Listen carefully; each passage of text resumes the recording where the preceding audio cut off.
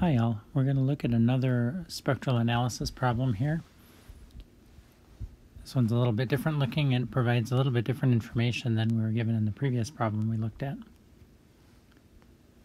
So as I mentioned before, the first thing we'll always want to do is look at a formula. In this case, the problem directly gave us a formula here, C7H8O. We need to figure out how many degrees of unsaturation that contains so we know what to start looking for in our molecular structure. So if we remember the degrees of unsaturation rules, we're going to leave out the oxygen here. And so we'll say this essentially can be thought of as C7H8 for the purposes of our comparison. If it were fully saturated, we'd have 2n times the number of carbon plus 2, so 16 hydrogens. That means we've lost 8 hydrogens here, or 4 degrees of unsaturation. It has worked out very well for me in the past to suggest that 4 degrees of unsaturation usually is an aromatic ring. That's 1 degree for the ring itself, and then 1 more degree each for the 3 double bonds that are shown, so 4 total. So we'll start there. That takes care of 6 of our carbons. We know we have 1 more carbon someplace, so I might as well draw that carbon coming off the ring. And I have an oxygen to deal with. So we'll look at the IR spectrum. Probably, since we don't have any additional degrees of unsaturation, if our aromatic ring is correct, we can't have an aldehyde or a ketone. So we're looking at either an alcohol or an ether.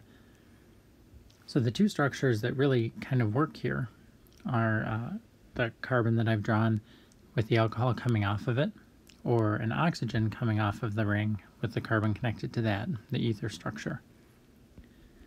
So when we look at the IR spectrum, we see quite clearly that nice big broad peak around 3500. That's going to tell us we have an alcohol.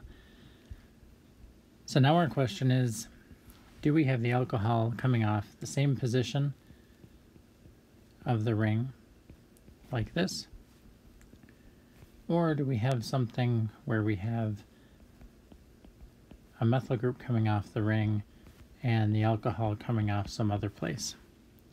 And so we have to decide between those two.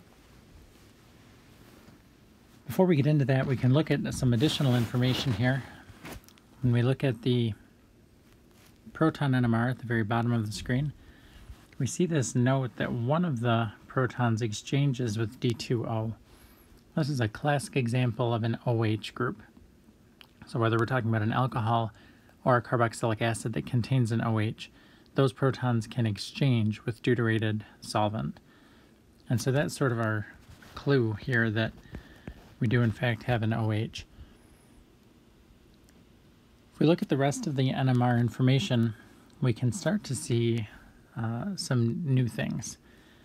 So in our proton decoupled carbon NMR, we're seeing that we have 1, 2, 3, 4, 5 different types of carbons. And they've given us the nice expansion here so we can see what's really happening in that low 120s range. So we have 5 different peaks. That's fine. But above that, the DEPT, which is described in our book, that spectrum is a different way of collecting data that can tell us whether a carbon is participating in a CH, a CH2, or a CH3 kind of environment. And as the key here tells us, CH and CH3 carbons both have positive peaks, CH2 carbons have negative peaks.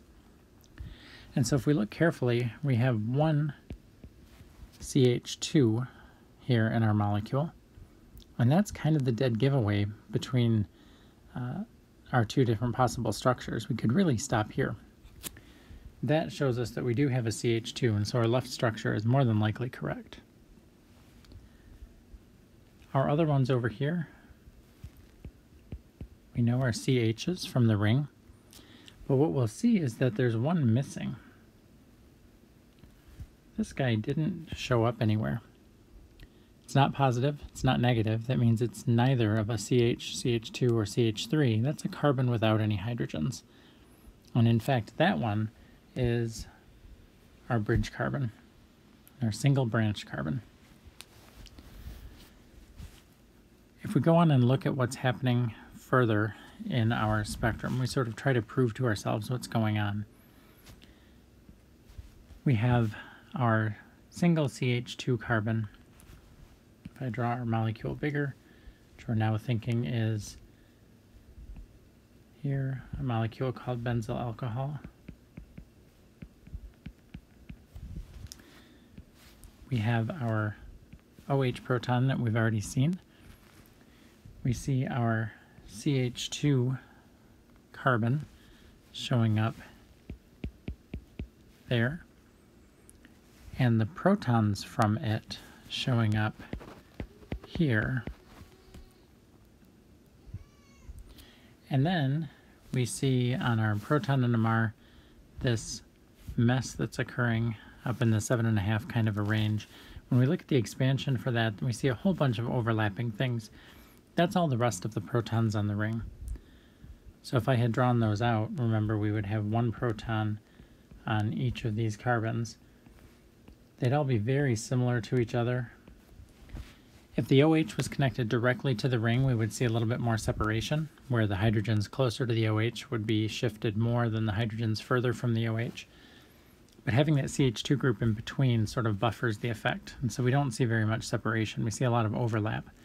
And this sort of expansion mess is just our aromatic ring. The same thing is true when we go and look at the carbon NMR. We see that the one that had been missing for us that I marked in green, shown up at about 140, that one would be our bridge carbon right here. So delta of about 140.